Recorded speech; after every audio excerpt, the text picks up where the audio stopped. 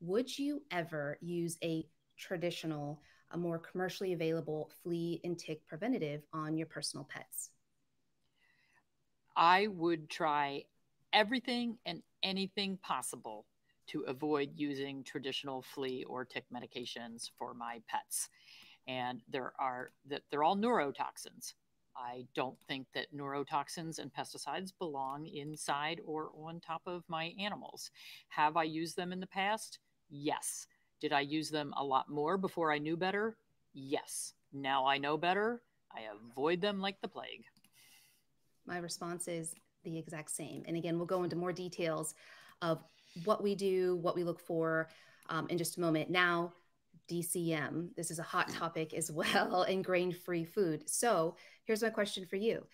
Do you believe personally that DCM is linked to grain free food? Well, the FDA has found no link between DCM and grain free diets.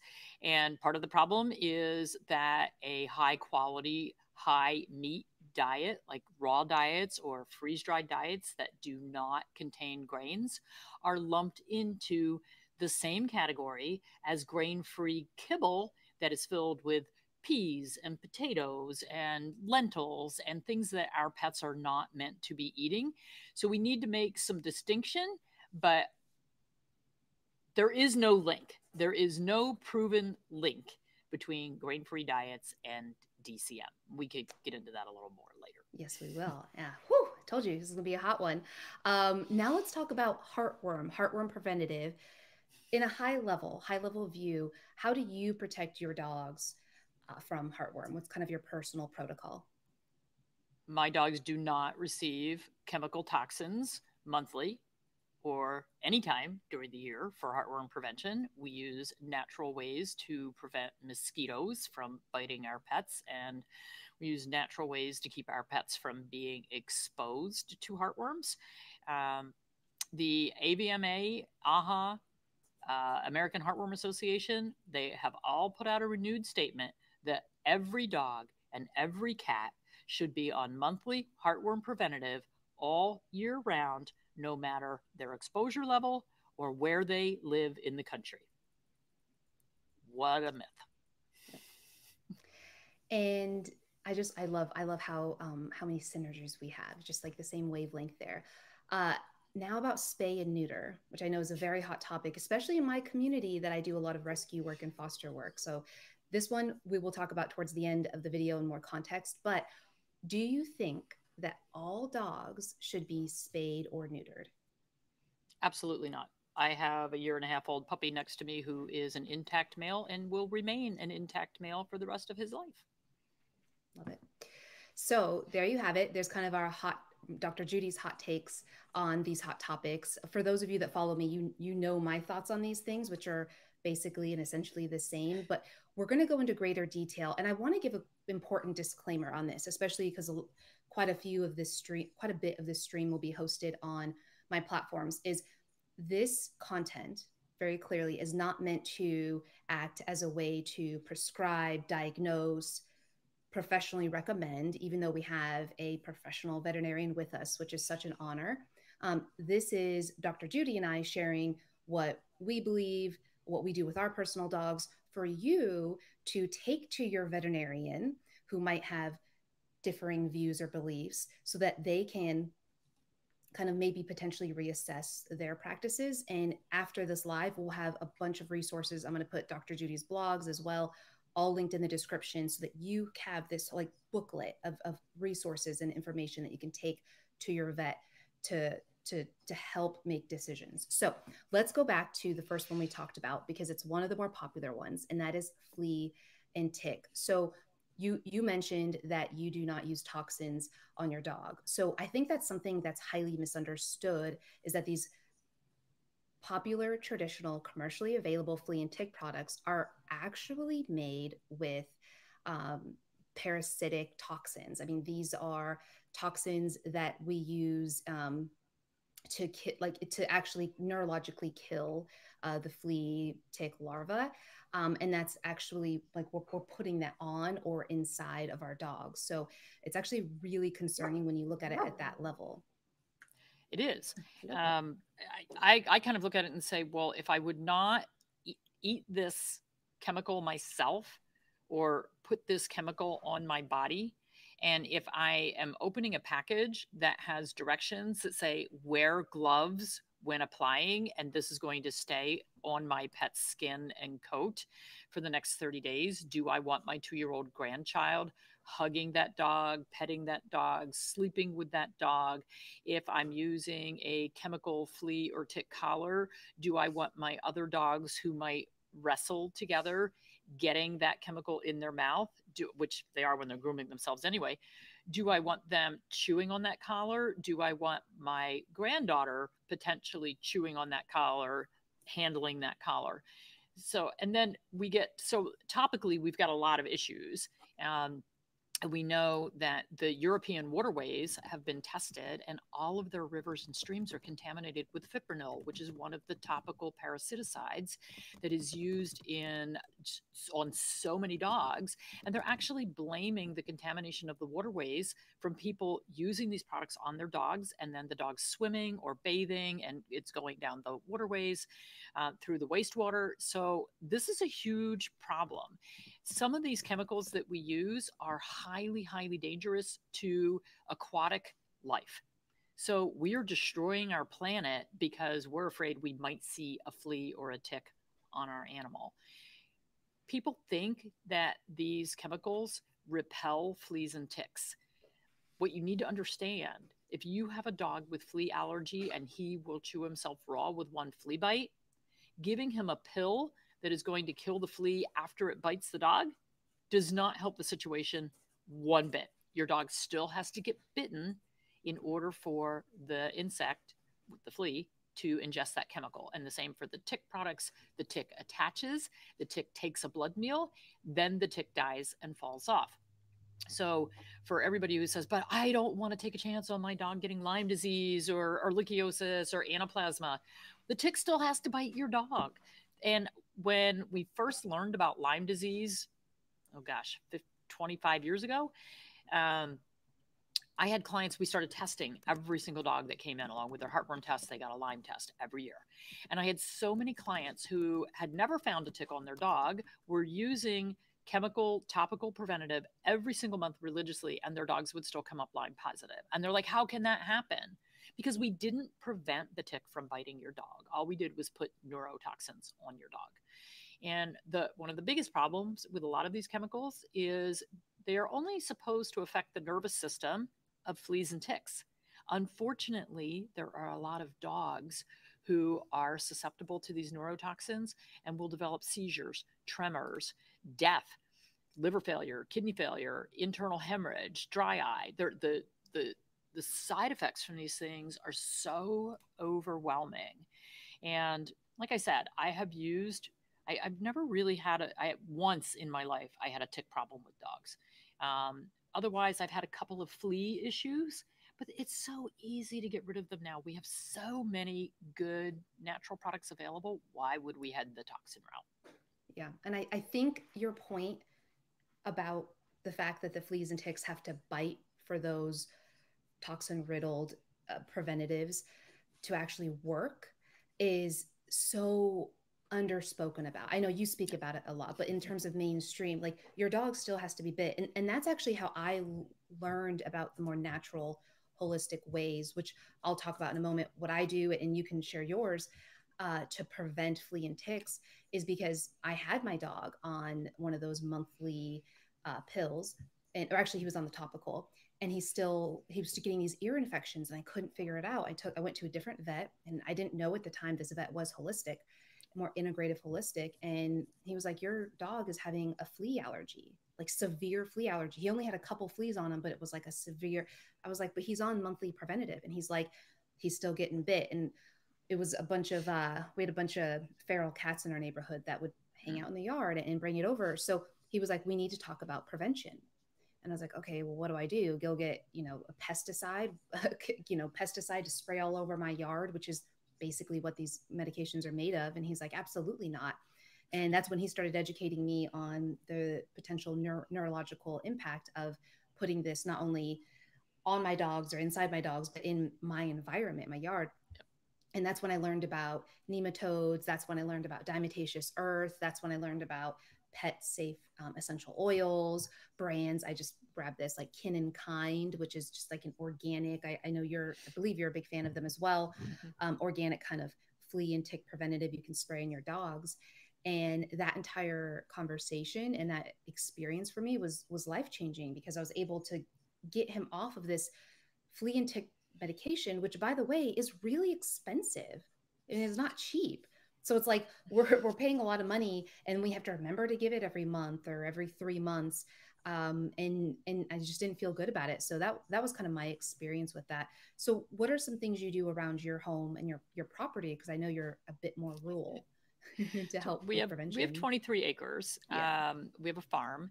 Most of it is cleared, and then we have wooded paths around the outside of our property. So for our dogs and cats, we have a large clouder of cats, so they spend a lot of time outside. A lot of them live mostly in the barn. But our dogs are in a fenced backyard that does not have a lot of trees and shrubs and mulch and undergrowth, because that's where the ticks in particular like to hang out. Fleas and ticks do not like bright, sunny, dry areas.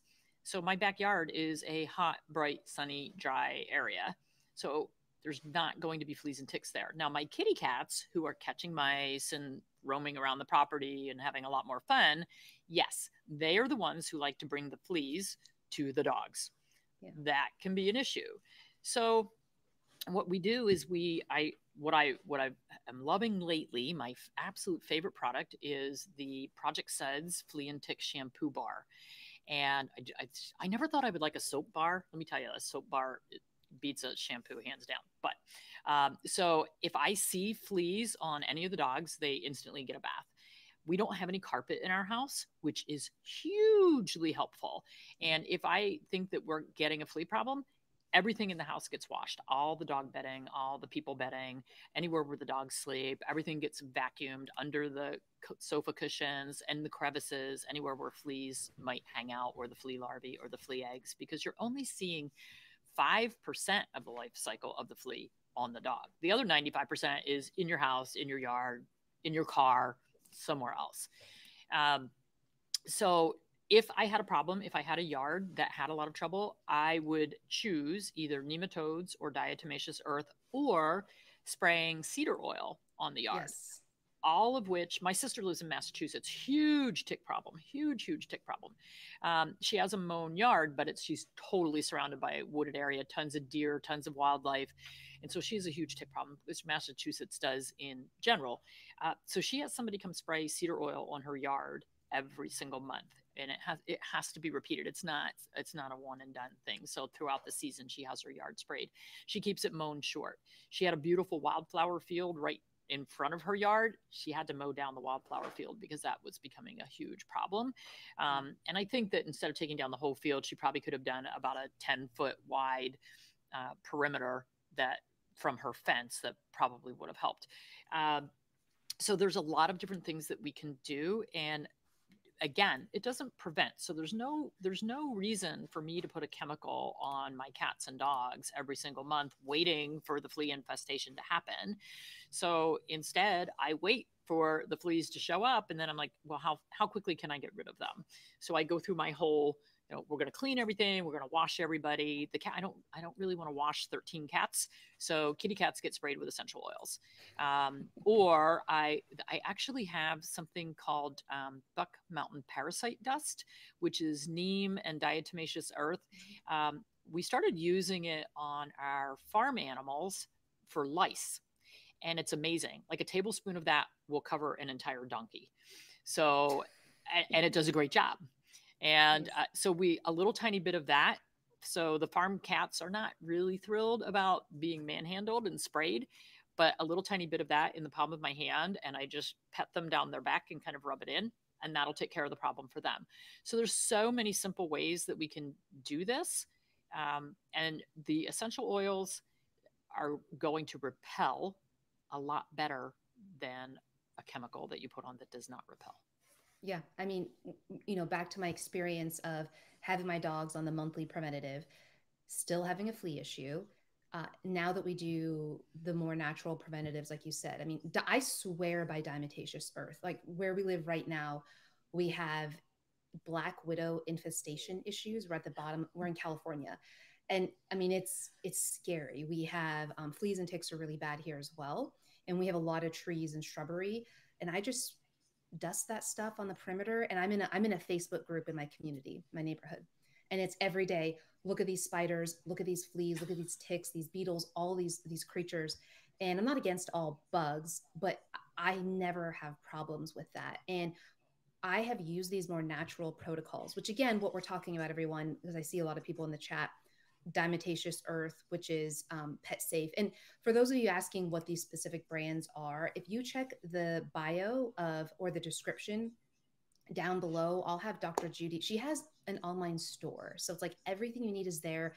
I have my shop page.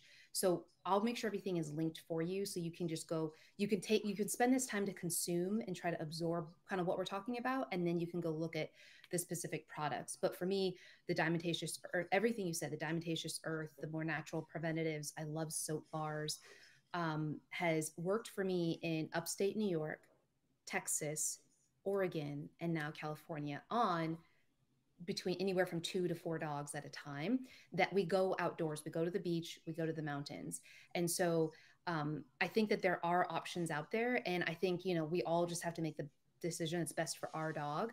I think the other thing, going back to what the more traditional commercial flea and tick products can do neurologically with seizures and even chronic skin issues that I've seen, you can even do your own research. There's Facebook groups with thousands of pet parents in there that you can go research that they had their dogs on these products and had horrific outcomes.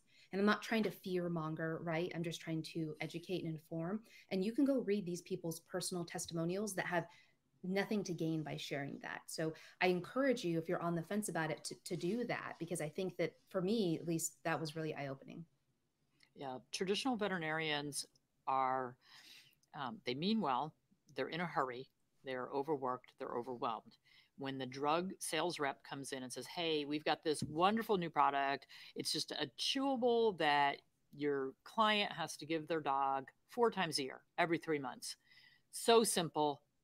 Side effects? Yes, very few, very few. Don't worry about it. Don't worry about it. And the veterinarians, they have to rely on the fact that they are being given truthful information, and they don't have time to look at every single product that is brought into their office by a sales rep and go to the FDA and look up the adverse event reports, or go on the EMA in Europe and look at the adverse event reports, of which for the oral flea and tick products, there are hundreds of thousands of reports. We had a conversation, a group of us had a conversation with the FDA, Center for Veterinary Medicine, about these products and the number of deaths, the number of animals damaged with seizure disorders, basically maimed for life, having to be on anti-seizure medications because they had a dose or two of these oral products. And the FDA's answer was, and they gave us an hour of their time. I will give them credit for that. This is a couple of years ago. But at the end of the conversation, and we brought them the reports with the hundreds of thousands of reports, and they said it's not enough. Not enough. I don't know how many animals have to die before we get a change, but I do not want one of my animals to be one of those. And unfortunately, the dog that we just adopted, the shelter gave him a 3-month oral flea and tick pesticide. And every day, I pray that today is not the day that we're going to see a side effect, because the side effects don't necessarily occur the day the tablet is given or the week the chew is given. You can get these side effects occurring weeks to months later. It's very unpredictable and horrendous if it happens to your dog. Yeah, it's heartbreaking. So I think the one last thing that I think is kind of interesting to consider when it comes to flea and tick and just general health are the potential, and I want to get your thoughts on this, the potential benefits of feeding a less processed, more fresh food diet, and how that can help the immune system. How things like a little bit of fresh garlic, a little bit, I know people are like, garlic, um, in their diet can help naturally repel, right? This is what we call holistic medicine. Like we're thinking about the whole picture, not just preventative and not, which is very important in terms of topicals or products, and not just treating, but also how do we start from within. Can you tell me some of your thoughts on that? Absolutely truth. The healthier your pet is, the less chance of them being infested with fleas or ticks or any other parasite. Garlic, coconut oil, we have so many natural things. Neem as an herb can be fed. So many natural things that we can do. So our dogs are all raw fed. And the last time the cats brought a bunch of fleas up to the house and played with the dogs, um, only one dog ended up with fleas, and that was the puppy, whose immune system is probably the weakest because he's got some other issues. Um, and so I gave him a bath, and that was that. But then I said, I want to be a little more proactive here. And I started all the dogs on raw garlic. When you use garlic, it is safe. I have done many posts on the safety of garlic, and I've had many people come back at me and say, you can't feed that. It's dangerous. It's toxic. And then they, give me they post all the links to all the wrong sites that say it's toxic. It's not toxic. The original study that was done, probably 50 years ago on the toxicity of garlic, they used a garlic extract that would be the same as feeding like 40 bulbs, not cloves, bulbs of garlic to your dog. Nobody's going to do that. So what I did with my dogs is I took one fairly good size. I have four, at the time I had three small dogs. And so I took one fairly good sized clove of garlic, and before each meal, I would mince it up. Fresh clove, mince it up. You have to use fresh. You don't want to use that stuff that comes in the jar. It's lost all of its effectiveness. So get fresh garlic, mince it up real fine, mix it in with their meal. They actually love it. And from a Chinese medicine standpoint, it has so many benefits, so many benefits. But no more fleas. So one bath and garlic for a few weeks, no problem. So that's the type of thing. Now that I have all these cats, when flea season hits, we're in the South. So when flea season hits next in the spring, I will start feeding my dogs garlic earlier so that we're warding that off. Along with, I also have the one who seems to be more of a flea attractant. He wears a collar tag that is also insect repellent. So there's a lot of different ways that you can go at this.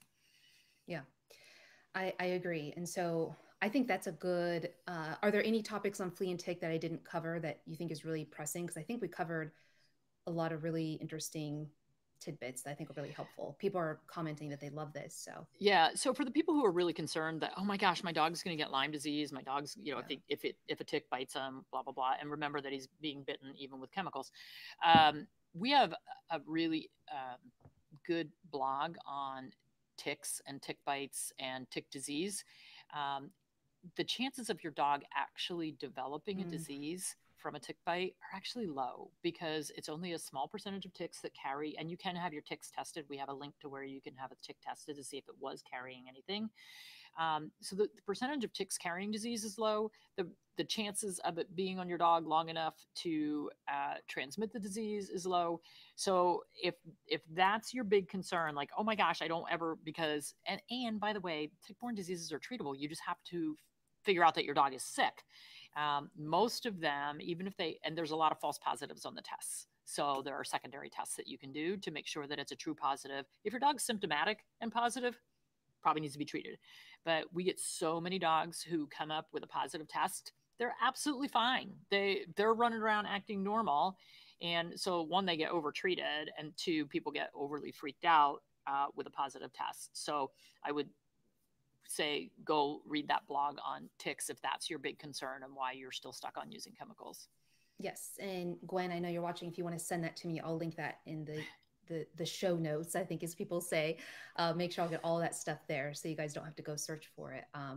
Yeah, like I said, I couldn't agree more. I think as a pet parent, it's very difficult because we are faced with differing opinions and recommendations by our conventional veterinarian. And as Dr. Judy beautifully said, they're not doing it to be malicious. They're not pushing or not pushing. They're not promoting or recommending these traditional products because with intent. They're just doing what they can especially nowadays. Like, it's a very, very challenging environment for veterinarians. They're overworked, they're stressed, and it, like you said, there's there's these reps, these sales reps that come in and they give you these articles and these research and these studies that look official, and it's kind of easier to do that, and it's kind of become the mainstream norm. And so Dr. Judy is just, such an inspiration to me, because you're going against the grain, which is kind of a fun segue to DCM in just a moment. But like, swimming you're going upstream.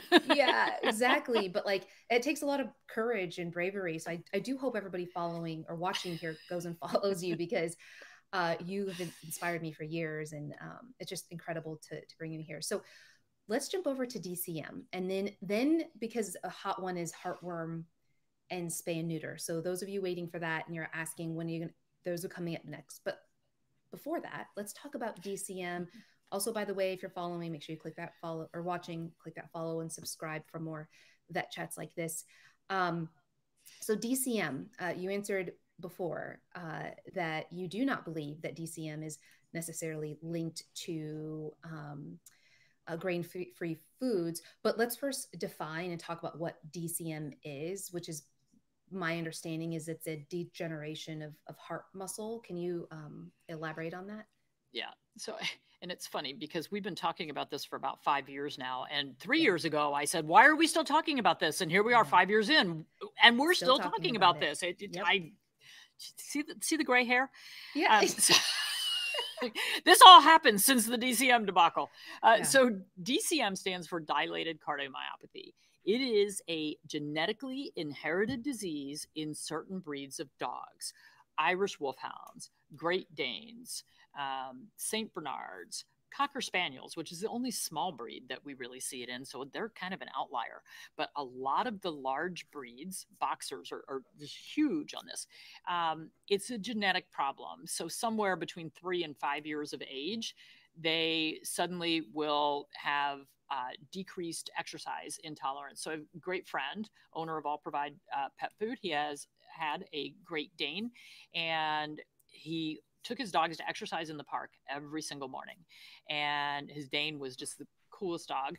And the dog was swimming, which he did a lot, and all of a sudden started to go down. And Dennis was freaking out. He said, oh my gosh, he had to jump in the lake and go get Alden out of the water and swim him back and basically be the lifeguard on duty.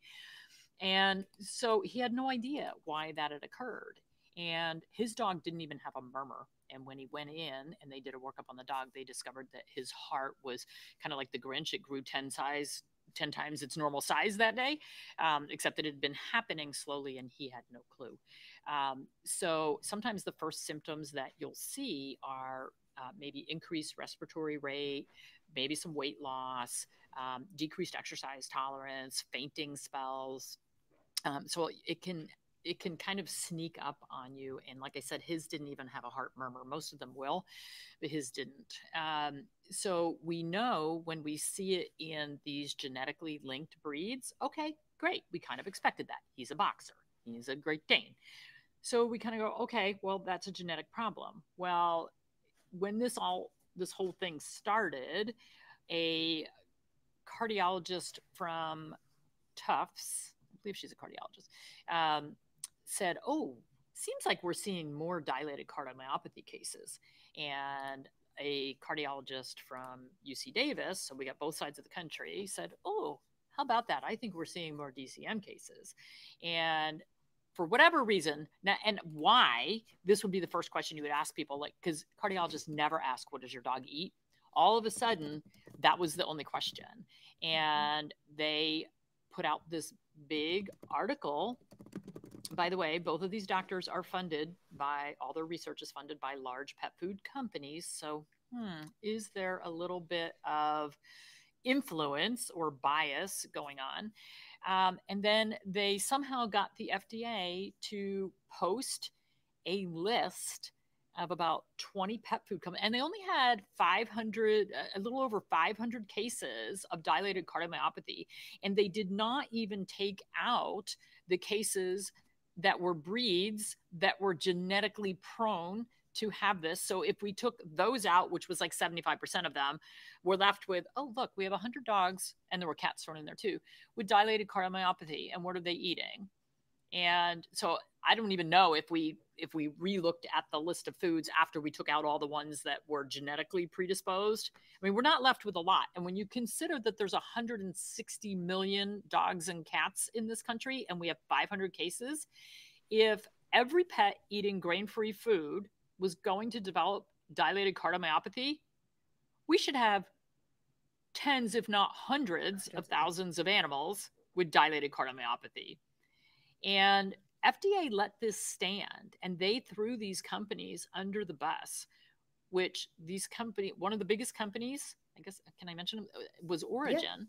Yeah. Yeah. Origin lost 30% of their sales. They make Origin and Akana, it's Champion Pet Foods. They lost 30% of their sales because when these doctors came out with this statement, they said, we are blaming grain-free foods because a lot of the dogs and cats in the study were eating grain-free foods. They didn't take the raw feeders out and separate them from the dry kibble feeders. So raw foods were thrown under the bus too. And what happened is all these people who were feeding these beautiful, raw, high meat, species appropriate diets, all of a sudden we're going back into their local pet store and saying, no, I need to buy Purina. I need to buy Royal Canin. I need to buy Hills. It has to have corn, wheat, and soy in it. Absolutely the wrong things to be feeding to our pets. We have no link. So in December of 22, so here we are 4.5 years later, in December of 22, on the original post that FDA made about the link between grain-free foods, they put just this little new sentence in very quietly, didn't announce it, no press release, no nothing. This little tiny, by the way, we haven't been able to make any link at all between grain-free diets and dilated cardiomyopathy. Case closed. No apologies to the companies they threw under the bus. But the interesting thing, and call me a conspiracy theorist if you want, but one of the big pet food companies that was behind this push for grain-free DCM linked problems just happened to buy out Champion Pet Foods. Yep. And now all of a sudden it's not a problem. Yeah, I rest my case. Yeah, I mean, that's all there is to it. So again, so I was, I've worked in the pet food industry for years. And I was deep into it when this all happened. And it was just this blow up of these independently owned, truly nutrition focused brands that were impacted. And that honestly was heartbreaking to see, these people in the industry that are actually doing things the right way. They're actually formulating in a way that's optimal for dogs, species appropriate. And as you mentioned, the revenue losses that they incurred, they're still, companies went out of business. They're still not, and that hurts us as a pet parent community, as a veterinarian community, more than I think we even realize, because it makes it harder for people, individuals, to create truly, truly nutrient dense, truly, truly appropriate species appropriate diets to enter the market. This like barrier to entry, it's a monopoly in my opinion. And this was just this little scam. I think somebody said in the comments, like, I feel scammed. And that's, yeah. I feel it. Well, the problem is it's just like our government. You've got all these influencers, you've got the PACs, and we have that in the pet food industry. There are pet food industry groups that represent big pet food, and they have huge influence over FDA. They have huge influence over AAFCO. And I've been to the AAFCO meetings. I've seen that influence occur.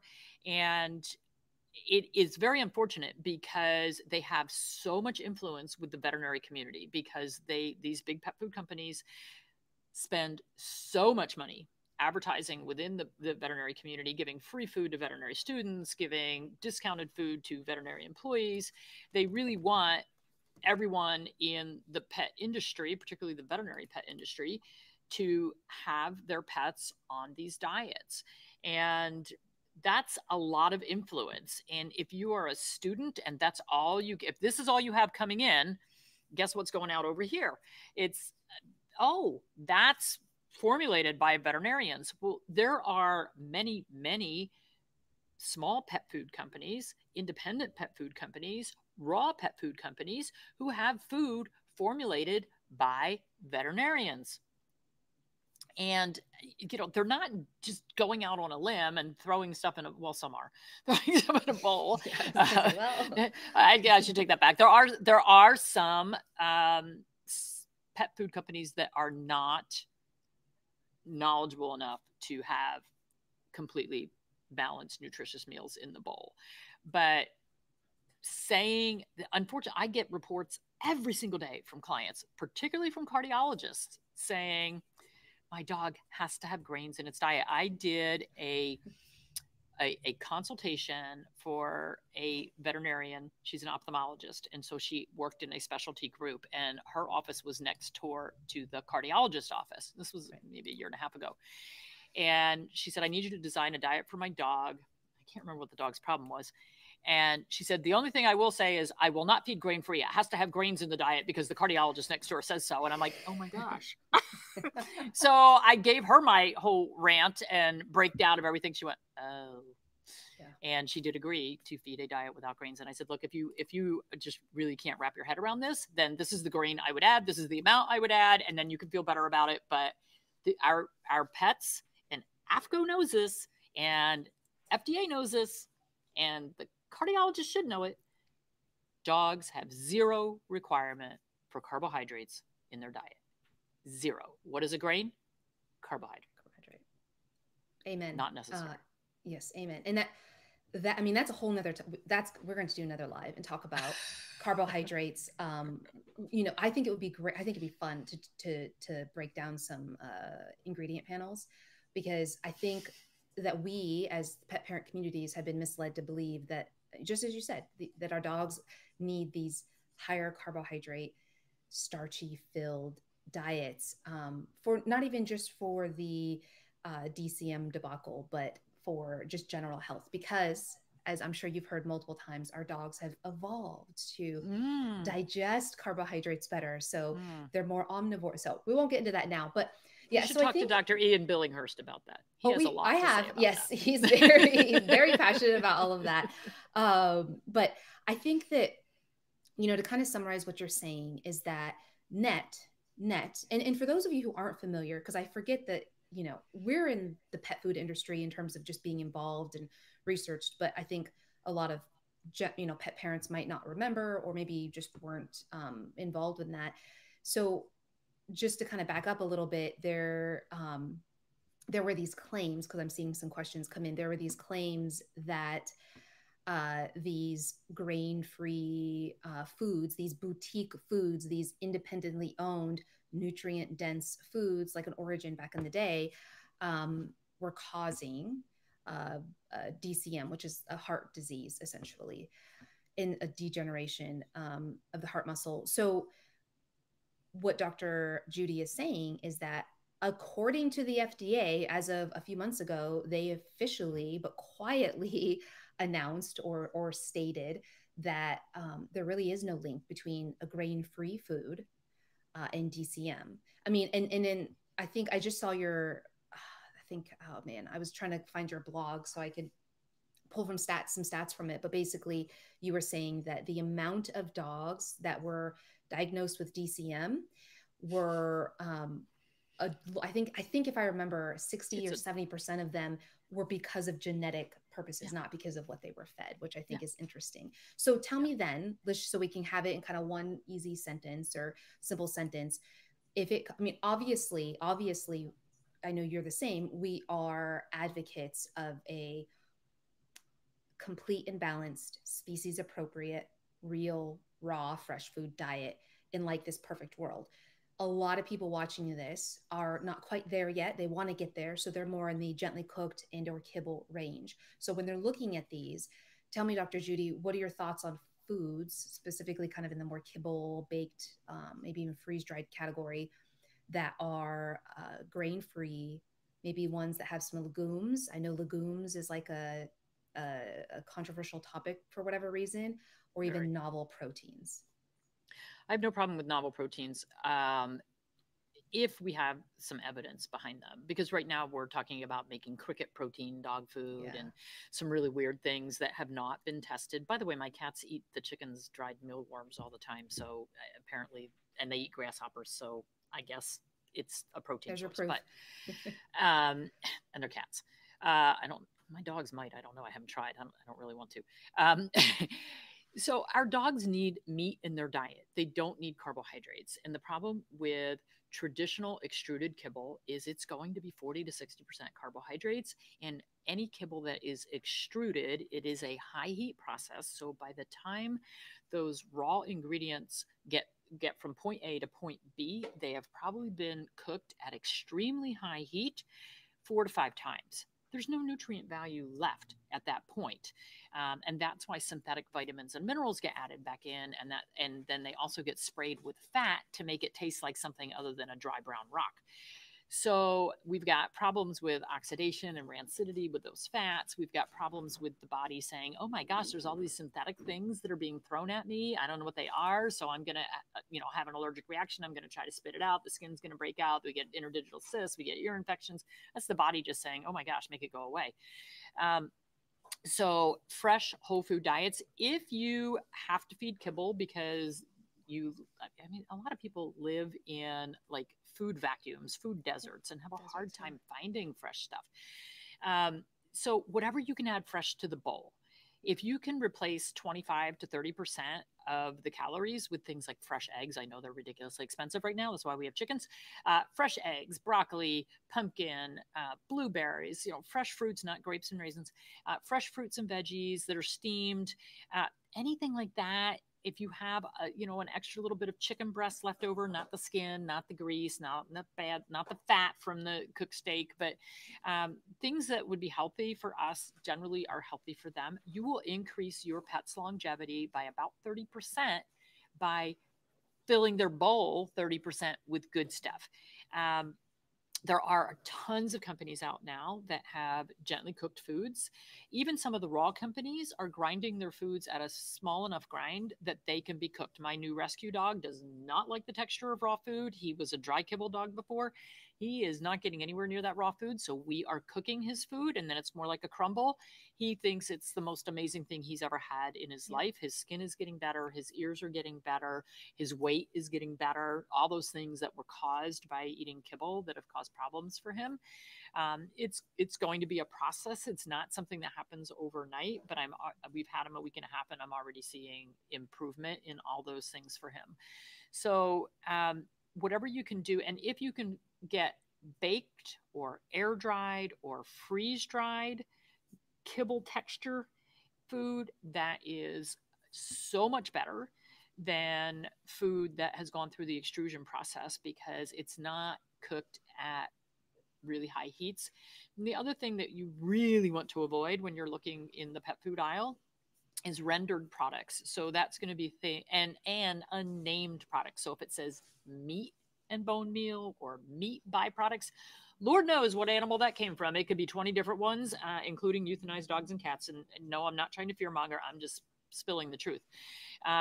When you see like meat tallow or rendered fats, that kind of thing. And then when you see that long chemical list that you're like, oh, gosh, I got 4 ingredients in and now I can't pronounce anything anymore. That's a, oh my gosh, I better look somewhere else. There are tons of freeze-dried foods where you just add water, poof, easy to do, good to go. I will use that when I'm traveling with my pets. I can stay in any hotel anywhere with my bag of freeze-dried food, a little hot water out of the tap, boom, done. Yeah. And I know that there are several brands that you love and that you share on your page. So I know people can look for you there. link down below in the description of my YouTube and in my profile, I have my dog food list. I pretty much guarantee we have a lot of synergies. Like everything you say, you know, it's, and it makes sense because I learned from you. So yeah. And I think the only other thing I'd add with, you know, on the kibble side of it, not that this chat is really about that, is a really big issue, in my opinion, with feeding an ultra processed, hot extruded kibble for the entire life is that the way that they're able to make it shelf stable is by removing most of the moisture. So what happens is you're feeding a dog this food that is void of moisture, and dogs are designed to get their water that they need from their food, a lot of it, maybe not all of it. And so that's why I love, just like Dr. Judy said, the lesser processed options, because they're going to retain more moisture, and the most moisture is going to be in the gently cooked or the raw foods. So okay, so this was fantastic. I think that this was a good overview of DCM, kind of squashing some of the concerns with that. And again, always work with your vet. I do recommend to at least consider finding an integrative or holistic veterinarian. You can go to ahvma.org, find a vet section if you can't find one near you. Dr. Judy, do you take clients? I am not in practice anymore. Right. I do a few online consultations, but we have, I'm so You're backed up. Yeah. So. But we have, if somebody emails us for a consultation and I don't have an opening, we have about 6 or 7 other holistic veterinarians on our list that we can refer to. Perfect. So there's a bunch of options for you there. Okay. Now, before we get in, I know we're getting a little long, but this is so good. And a lot of you are really loving this. So before we get into spay and neuter, let's talk about heartworm. So in the beginning of this, I asked you, Dr. Judy, do you protect your dogs? Do you give them anything to protect from heartworm? And your response was no monthly chemicals. No monthly chemicals. I quit I quit about 6 years ago. We lived in New Jersey at the time. And of course, I was trained. Actually, when I graduated school, we were still on the everyday pill, the DEC, the diethylcarbamazine, that we had to give every day. And it was during my first year in practice that they came out with HeartGuard, which was the first one for monthly ivermectin. And so that was amazing. We were like, oh man, once a month, this is great. And then when I got more holistic another 10, 15 years later, and I started doing research and looked at the original studies presented to the FDA on how effective the monthly products were, because by that time we had a few of them out. Started looking at how effective they were, how far out they had tested them. Most of them, I think all of them at the time, were actually effective for more like 6 to 7 weeks, like 99% effective at 6 to 7 weeks. But they said, oh, well, you know, if it drops to 95% at 8 weeks, well, we can't have that. And people are too stupid to remember to give something every 6 weeks. So we're going to make it monthly. And we'll, you know, and as veterinarians, we were trained to tell them, well, don't you pay your mortgage once a month or your car payment once a month? Just put your little sticker on that and that'll remind you to do it. At that point, we didn't have cell phones to remind us of everything. So, you know, put it on your monthly calendar with your little heart sticker that came with it. And they made it monthly because they figured that's what people could remember. And they came up with the all year round because you really don't want to start heartworm preventative without a negative test. If you have a dog who is positive for heartworms and you give them a preventative pill, it will kill the circulating baby heartworms and they can go into anaphylactic shock. So you don't ever want to start, if you're not giving preventative or if you stop for the winter, you don't want to start again without testing first, make sure they're negative. Well, then the more I got into alternative and integrative medicine, I did more research on heartworms and found out that, lo and behold, it takes 2 weeks from the time the mosquito ingests the baby worm larvae from an infected dog. It has to spend 2 weeks in the salivary glands of the mosquito. And if the temperature drops below 50, at that point, they were saying if it drops below 57 degrees at any point in that 2 week cycle, the cycle stops and the heartworm larvae are not infective. And so I started looking at where I lived and I said, well, holy cow, it drops below 57 degrees at night most of the year except for about 3 months. I said, well, that's stupid to be giving a chemical to my dogs 12 months out of the year, or my patients 12 months out of the year, when they really need it probably 4 months. Right. So then we did this modified schedule where we would just bring every single dog into the practice in May, test them, and then we'd have them start as soon as we had a 2-week period of the temperature being warm enough. Sometimes that wasn't until the middle of July. So I came up with this modified protocol. But then I also discovered, when I went back and looked at the FDA studies, which have now been taken down because they passed their 20-year mark, when they looked at milbemycin, which is an interceptor, that drug was originally looked at as something called Safe Heart. And there was a dose for under 50 pounds and a dose for over 50 pounds. And those doses were 1/5 of the dose that is now in those pills. And it was 99.9% effective at 1/5 the dose. The only reason they multiplied by 5 and made the dose higher was because at that point, HeartGuard had added Parentel, and it became HeartGuard Plus, so that they could label for roundworm and hookworm prevention, intestinal parasites. And so they played around with milbemycin and said, oh, well, if we multiply the dose by 5, we can label for roundworms, hookworms, and whipworms. Nobody else has whipworm prevention on their label. So our dogs got 5 times the necessary dose to prevent heartworms so that we could have a label claim for whipworms. Now, there are some people who have, if you get whipworms, those worms, the eggs are impossible to kill in the soil. They'll live for year in, year out, freezing, heating, doesn't matter. So that is a problem for some people. So what I started doing with my clients is giving them the option. We can give you a lower dose and you can give it every 6 weeks. And you can only do it during this part of the year, which meant that my patients were now getting 2 to 4 pills a year instead of 12, and they were getting it at a lower dose. And so I did that for quite a few years. And then I finally went, this is dumb. Like, my dogs just don't have exposure. And I just stopped. And then when we moved to North Carolina, yes, it's warmer. Yes, there are more mosquitoes. But I described my property. In my backyard, I don't have mosquitoes because there's no standing water and there's no trees up close. Mosquitoes kind of like the same damp, dark tree area. And then in the evening, as soon as the mosquitoes come, and we have ceiling fans on our outdoor porch. So in the evening, if I get bitten by a mosquito, we all go inside. Or I get out my dog's essential oil, flea and tick spray, and we all spray with it. And then none of us get bitten by mosquitoes. So that's how I deal with it now. And then I test my dogs for heartworms every year. Yeah.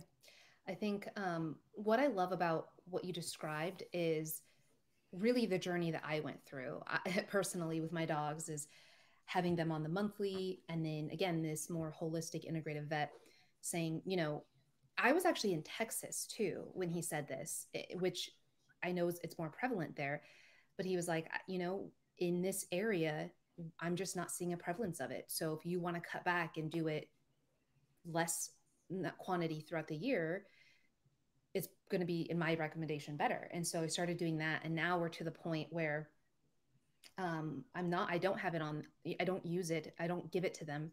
And I'm not going to lie, like there's still this part of me, because it was ingrained for so long. It's only been a few years that I like kind of stopped giving them the monthly preventatives. And it's in my head. It's like in the back of my head, like, oh, like what if something happens? But the prevalence in our area, where in my area now, is so low. In fact, I was looking up, I was trying to look up statistics before this, and I think it was 1% of dogs actually in the US actually test for, maybe if it's in less than 1% now, but around 1% of dogs actually test positive for heartworms. So it's like not super common, not super prevalent. It's not, and there are definitely certain areas of the country. So the Heartworm Society, the Veterinary Heartworm Society, posts, and I have links to this in a couple of my blogs, but they post the heartworm prevalence map for the United States every year. So you can look and see how many cases were reported, because if a clinic has a positive dog that they want to treat, they have to report it. You can't just keep the drug on hand. You have to call the company, give them the case stats, and then order the drug for that particular dog. So they know exactly how many dogs are being reported and potentially treated. Now, I would say the majority of heartworm cases are probably in dogs that never see a veterinarian. So we had a stray dog show up in our yard here in North Carolina, some sort of a coon hound. He was adorable. And so we kept him for the weekend and and he was loaded with fleas, loaded with ticks. I mean, oh my God. So he wasn't on a good diet because he was not repelling any parasites. And so on Monday, he went to the veterinarian. He's heartworm positive. He's got fleas. He's got ticks. He's got every intestinal parasite under the sun. So this poor guy, his immune system was completely trashed. And so I said, all right, well, here we go on this journey. And then as soon as Gwen brought him back from the vet, she had him on her porch. She came out her door in time to see the dog jump over the railing and take off across the field. And that's the last time we saw him. Well, yeah. So he didn't want to live with us because we were going to make him healthy, I guess. Yeah, he was like, "Oh wait, I'm not living with they took me to the vet. I'm not for that." So poor guy. But yeah, I mean, heartworm is definitely a problem. But I think that a lot of the problem is in these dogs that don't receive any sort of care. They're not getting good nutrition. They're not. They're living outside all the time. This guy's probably somebody's hunting dog who took off. And so, yes, we see a lot of that. When I was in New Jersey, the cases that I saw in my practices, which were only, less than half a dozen a year, most of them were either dogs that came up from the south, because after Hurricane Katrina, that became a big thing to bring dogs from the south up north. So either they were dogs that came from the south, or older dogs lived outside by the Delaware River in the swampy marshlands. And again, didn't receive veterinary care until they looked like they were going to die. And it's like, oh, look, he's heartworms. So for the really good pet parent, and are there outliers? Yes. I had a client in upstate New York whose dog became heartworm positive in upstate New York. I mean, that's hard to get heartworms up there, but her dog did. So it's an individual decision based on the exposure that your particular dogs have. Yes. And I think that I was just thinking about what I wanted to say next, which is, I want to make this clear because I'm seeing some comments come in that neither Dr. Judy or I are going to sit here and say, stop giving your monthly preventative today. You're killing your dog. You're making a bad decision. What we're saying is, here's the information. The chemical that is in these is essentially an insecticide. It's a toxin. So we as pet parents need to make the best decision for our dogs. And really, like, my goal with my content, and Dr. Judy, seems like you're the exact same, is not necessarily telling you as the pet parent like what to go do, instead informing you and giving you the resources so that you can make your own informed decisions, and to take this information to your veterinarian, or maybe even better, going to a website like ahvma.org. They have a find a vet section that will have more integrative, holistic vets around you, because I think that in my opinion, each dog is different, and it depends on where you live. I think there's like you said, there's a map that shows the more prevalent areas. And I think there's only like 10 or 11 states or so that are really high risk, generally speaking.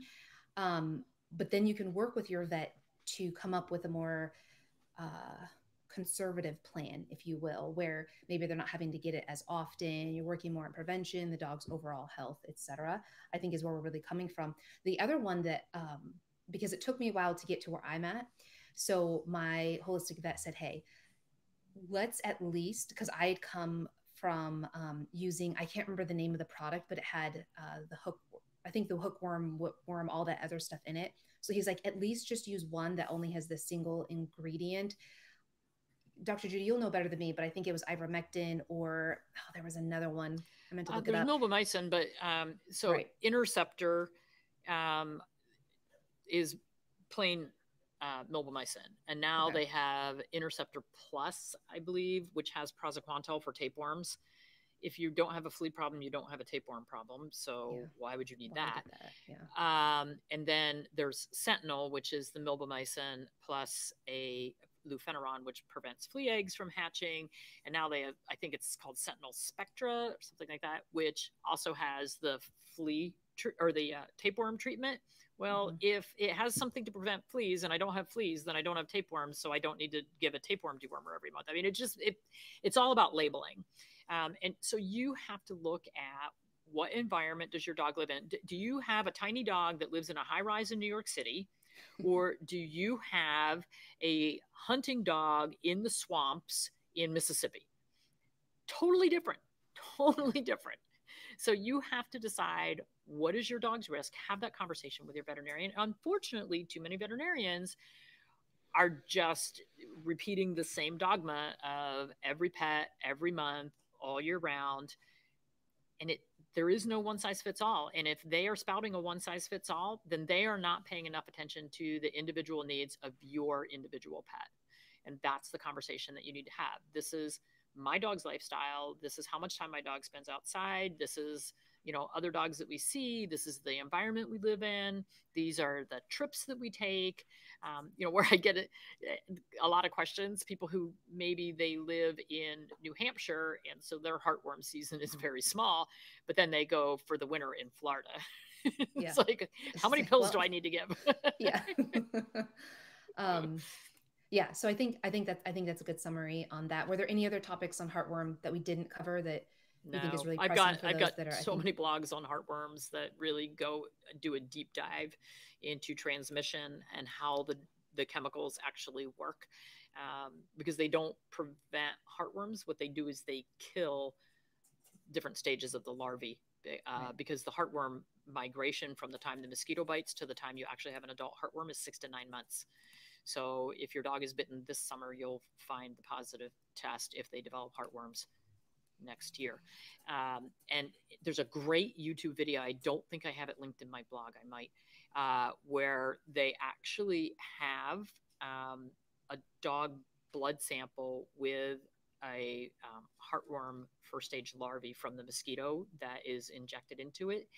And it's a time-lapse photography where you watch the white blood cells and the immune system attack this thing and literally shred it to bits without any chemicals. A good immune system, if your dog gets bitten by an infected mosquito, a good immune system is going to say, whoa, foreign invader, and is going to attack. And it's really cool when you actually see that in motion. Yeah, that's really cool. I'll have to look that up. It was a really cool video. I forget who found it, but yeah, really cool. And before we jump into spay and neuter, which I know is a very hot one, somebody did ask, and I think this is a good place because I don't think so the question was, are there any holistic ways to try to prevent heartworm?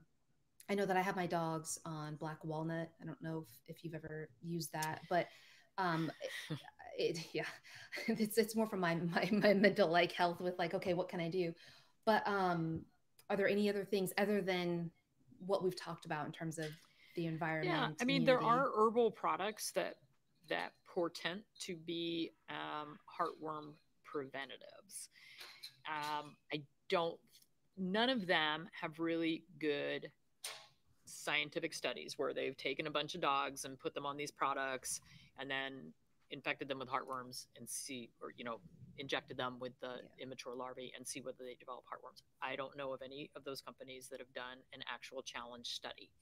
So I have to remain on I cannot tell you, and there are certainly no guarantees. The problem with black walnut and hawthorn have both been used for a long time as parasite prevention, however we want to call it. The problem with black walnut is it is very hard on the liver. So for my clients who wanted to use black walnut, we did specific periods of time. Yep. It wasn't something that was given every day. And then we would have to go back and detox the liver.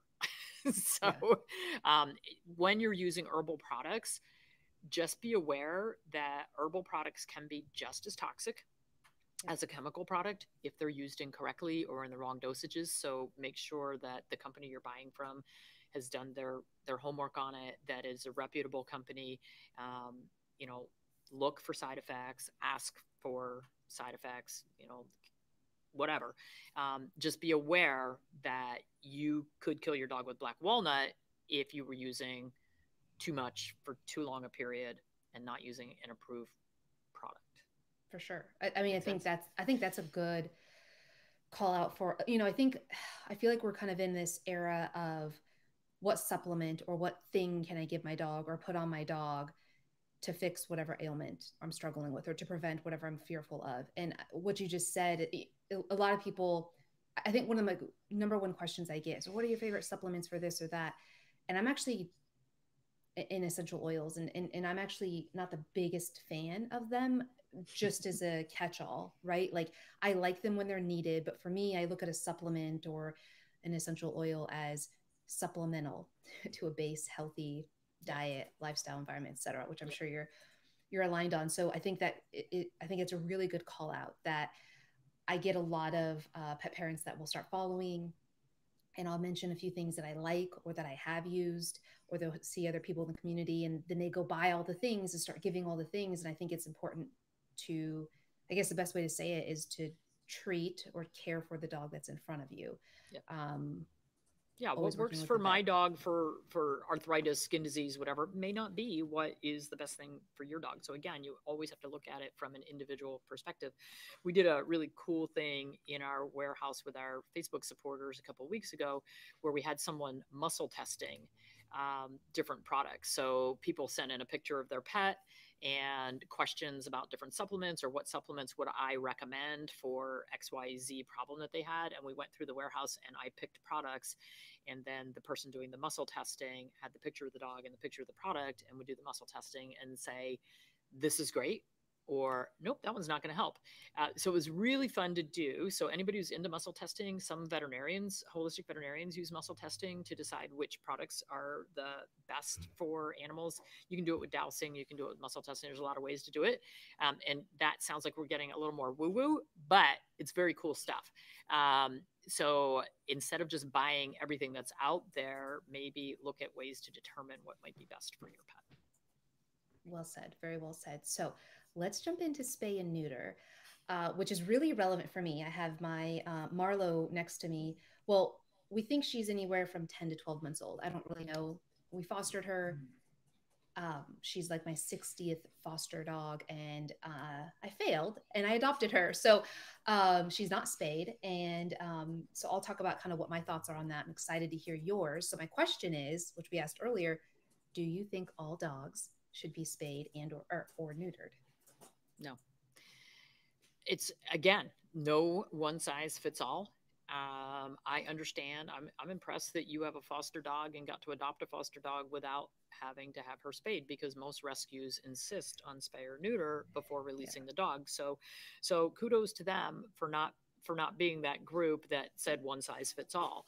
I get why they have to do it. So nothing against rescues. I used to work with our local shelter that's a mile down the road from my practice, and we did a lot of pediatric spay and neuter. I hated doing it, but I knew why they were doing it, because we had a huge issue in the community, with backyard breeding and inappropriate breeding and accidental breeding and just huge issues. So I get it, but we just did a spay neuter focus week on our channels last week, and now we have tons of information, tons of blogs, but we have so many studies that show the dangers of taking away gonadal hormones, so ovaries and testes. We have, hey, you. Hello, you. We have tons of research showing the benefits of leaving those intact.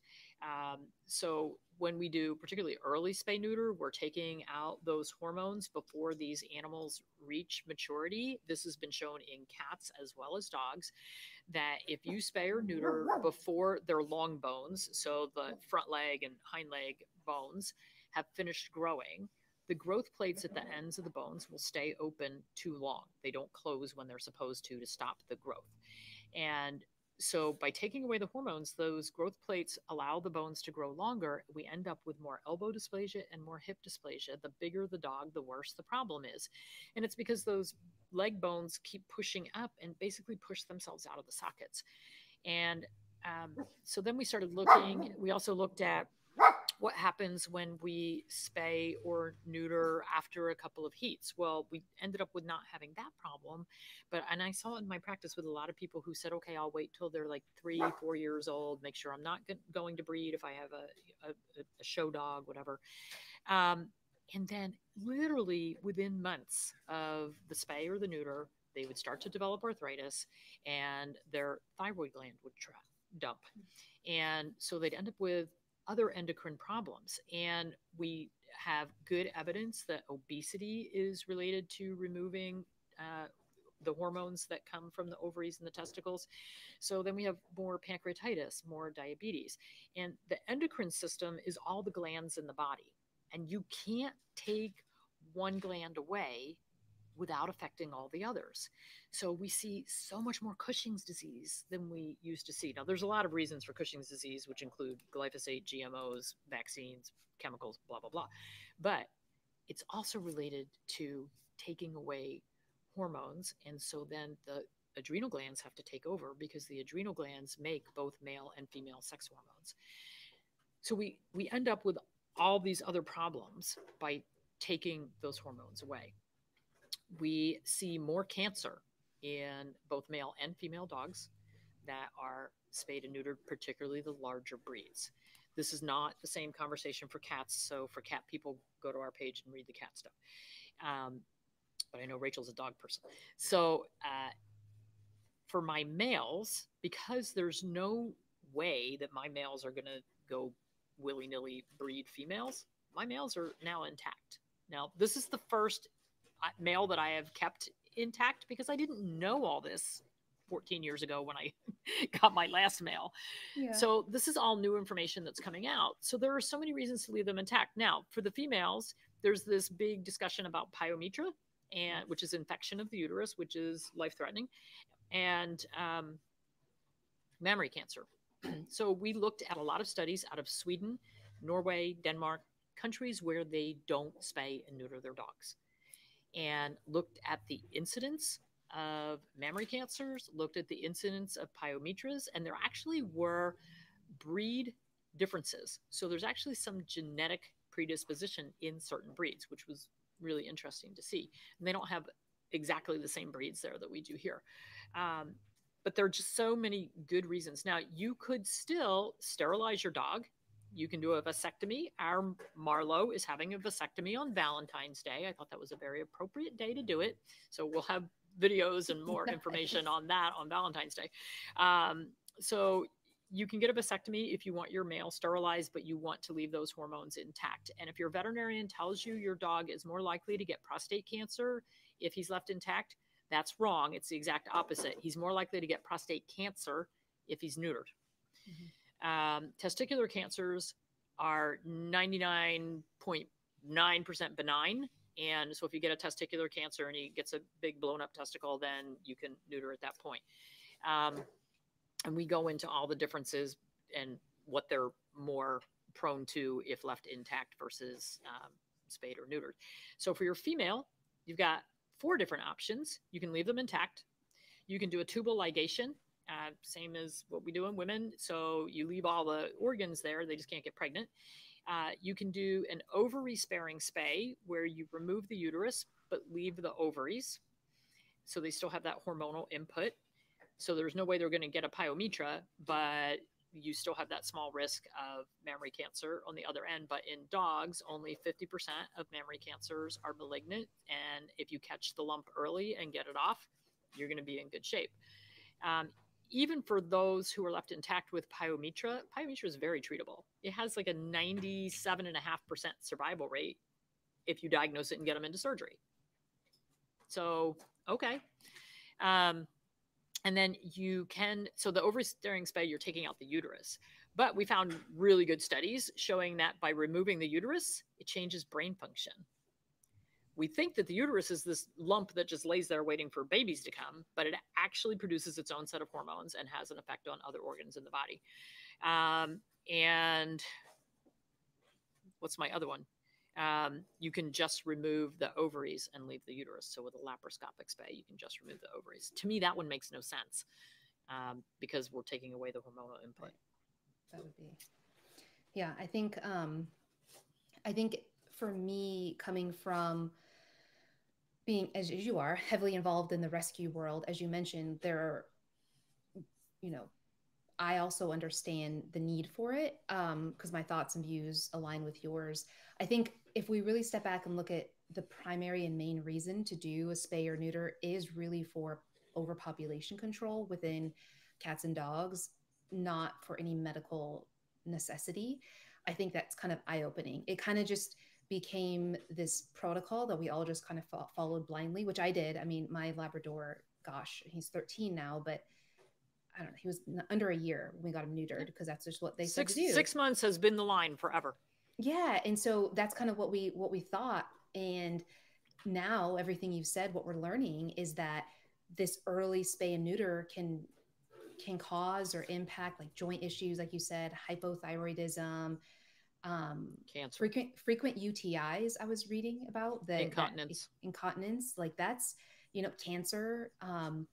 And it's not to say, oh my gosh, you're going to spay or neuter your dog and then they're going to get sick. And I know that there's a lot of people watching that it's already happened, and like, and that, okay, then we just move on and we do whatever we can to give that dog as healthy of a life as possible. This we're sharing is more of a, hey, here's kind of the full picture so that, again, you can make an informed decision and talk to your vet. With Marlowe, my Marlowe, she's, so to respond to your point about the rescue letting me adopt her. Yes, but I still have to spay her eventually. So I signed a contract.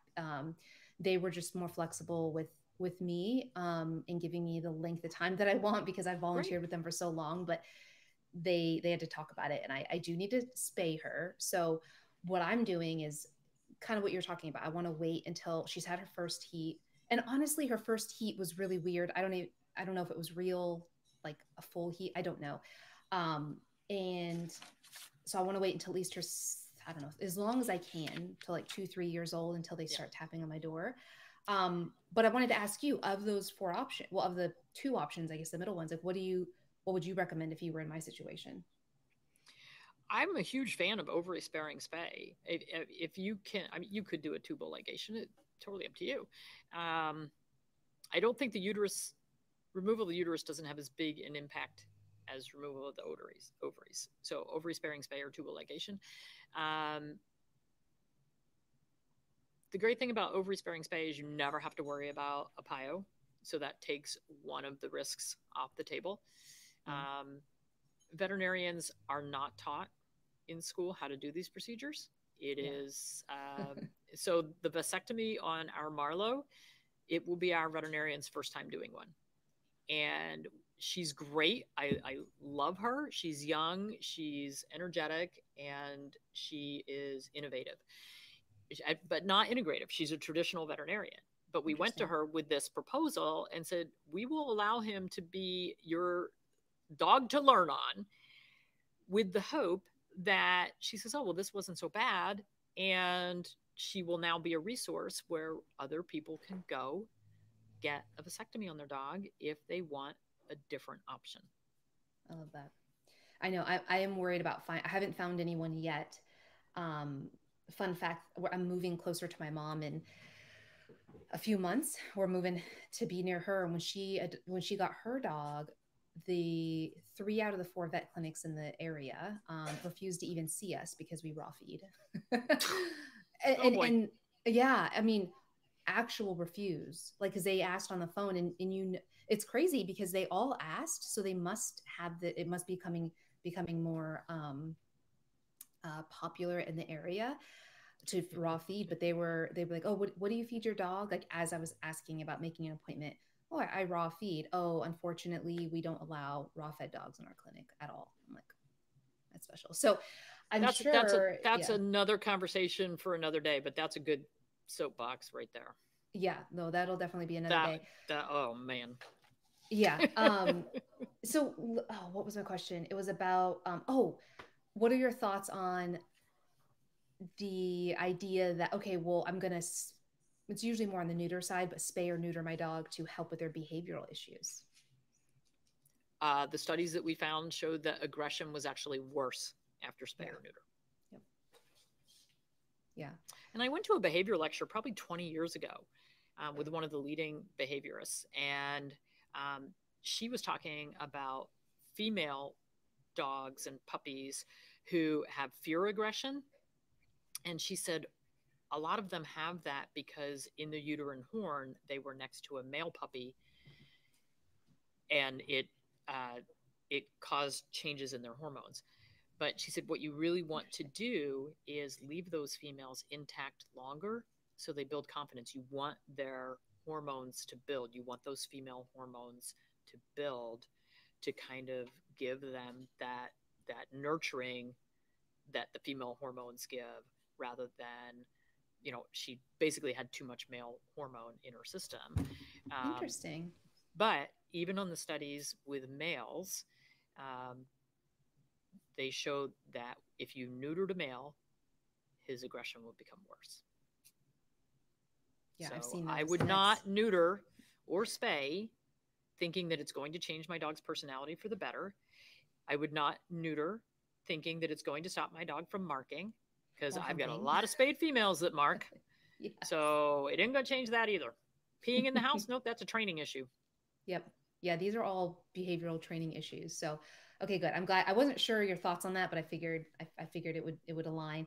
But I think to kind of summarize what we've said here is, generally speaking, as long as anybody watching this, I strongly believe, is a responsible pet parent. And so I think what we're saying is, if you're a responsible pet parent that can keep your dog from having unwanted litters or creating them, then there's really no medical need or really even medical benefit in most situations. I don't want to generalize for your dog. And generally speaking, through research, it's likely healthier to not spay or neuter. But if you have to, like I'm in a situation where I have to, eventually, to wait as long as possible and to go with the less invasive options if possible. Does that sound like a good summary? Yeah. I mean, when we look at Scandinavian countries where they leave the dogs intact, they don't have the huge overpopulation problems that we do. Yeah. It's called responsible pet ownership. Yeah. And that's where a lot of the good studies can come out of as well. So, and we have links to all that. So if people need something to take to their veterinarian, we've got the links. You can print out the studies and go, hey, we might want to have a conversation about maybe we should look at this a little differently. Yeah. And I think that pet parents are going to be the driving force behind changing the veterinary field. I think if more, the veterinarians who are saying, oh, you can't raw feed your dog. Well, that's because a lot of people were coming in with raw fed dogs and they believe the hype that's on AVMA website, AHA website, CDC website, FDA website, which is all hype. And we have lots of studies to show that raw feeding, not a problem. Kibble feeding, you might die of salmonella, but whatever. Yes.